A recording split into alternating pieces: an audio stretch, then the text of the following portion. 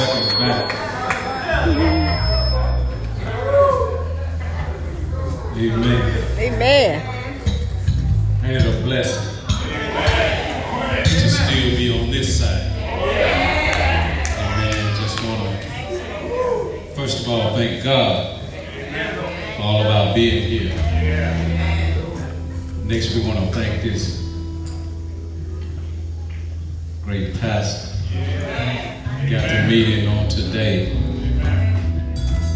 And I just want to let you know, Second Baptist, you have something.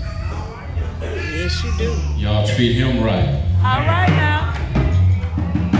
Let God deal with him. Huh? I said, y'all treat him right.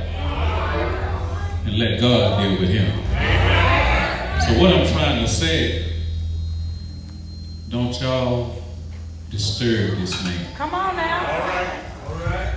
Touch not my anointed one. You better say that. And we as church members learn to do that. I better leave that alone. Pastor, they mess around and run you off tonight. But when we as church members learn to let God handle situations,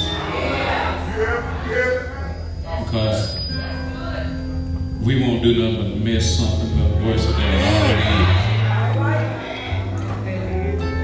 But see, I'm talking because the next song that I do is going to be our last song. Because y'all know I don't normally talk. Because I said, when people come to hear singing, that's what you should do. I don't get up here trying to test a lie, trying to talk about what's going on. Say it, brother. Preach. Trying to talk about what's going on in my neighbor's home. Because I have enough to worry about in my own house. Say it. But I just want to thank God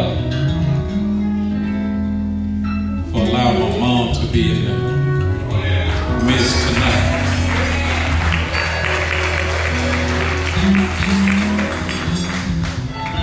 Hey, Mama. Mama coming out. And those of y'all that know my mom know that she has always been a sharp dresser. And that old devil is dealing with mom with that old Jesus. dementia. But you know what? I'm not worried about that because mom had to gave her life for me and my 3 brothers, my 2 brothers, our wives, her family. And now is our time to give our lives for her. That's it. That's it. And if you have a living mother or father here this evening, do all you can for them. Because when they're stretched out across Hey!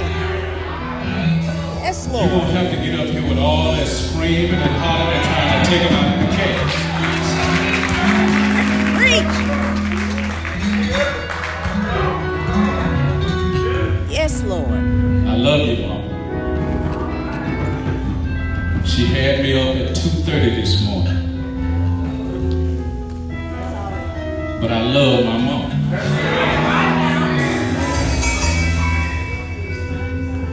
I thank God every day for her still being here with us. And I'm so glad a long time ago that something touched me. Yes, Lord.